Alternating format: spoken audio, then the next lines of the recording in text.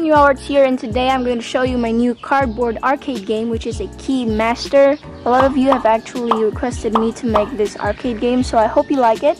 It doesn't really function like the normal Keymaster, which has that push button, because I made my own version of the Keymaster game because I don't have any syringes to make up that mechanism, but it still works great though, just like other Keymaster games. So I'm going to show you how it functions later, because for now I'm going to show you the 360-degree view of this machine. So here it is.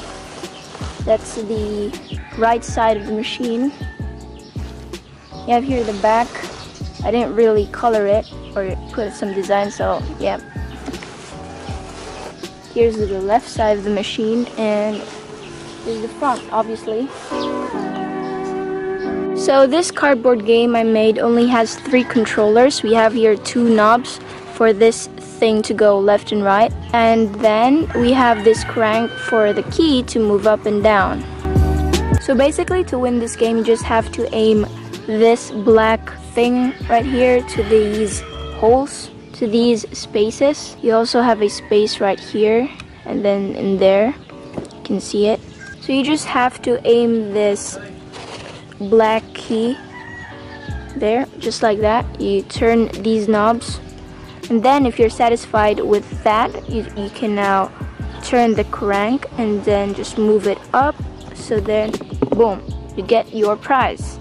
So your prize falls down to there, and then it goes here in the prize chute. So for our first prize, I got here a cupcake squishy. If you haven't known yet, I made this squishy with just a DIY Puffy paint, and it works really great. So yeah, here's our first prize. Now let's play our Keymaster game again. I'll try to get that cookie squishy, the one right there. I'll try to get that cookie squishy, and then after that I'll try to get that snail squishy as well. So again, you'll just have to turn these knobs to move the key left and right, and then you're going to crank this up, then there, then move the knobs again to place until we get that certain aim. Okay, so I think that's a perfect aim, so I'm gonna turn the crank so that we can get it. So we have here our squishy cupcake. So I'm gonna put it here, and now I'm going to get that squishy snail as promised. Turning the knob, placing it there. Yep, that's perfect. Perfect.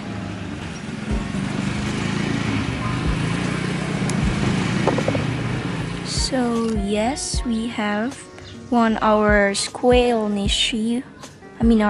squishy. Here it is. Okay, I'm just gonna put it in the side. Okay, so for our last prize, the biggest one, I'll try to get that mouse. I'll try to get that mouse. It's the biggest one in this arcade game. So just the same procedures, just turning it, just turning the knobs, and then getting it, and then there. So for our last toy, we have here a mouse squishy. It's very slow rising, as you can see. Look at that, so slow rising.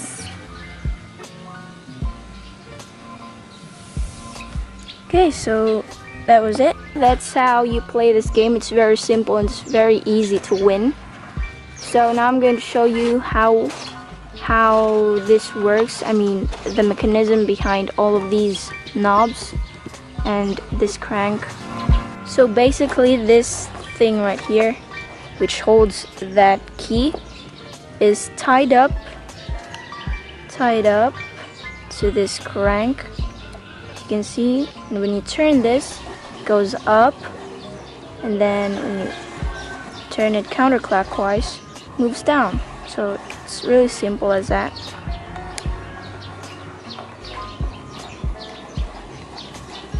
It's really simple as that. So basically how this thing moves sideways is that it's connected, it's tied to 2 rolls. You can see right there, it's tied to 2 rolls. So when you turn this, it's gonna drag this thing to this side. Here, let me show you a much clearer view of how this moves sideways.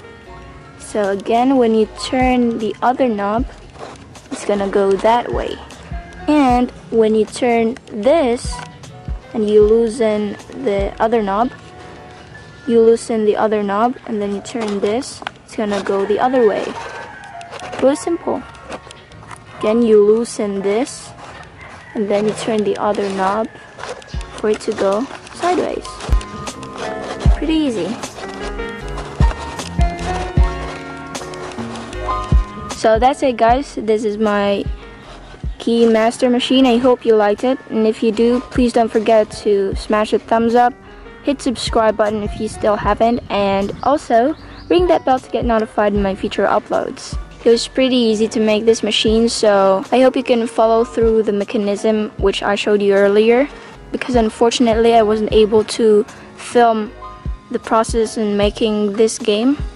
And yeah, thanks so much for watching. Bye!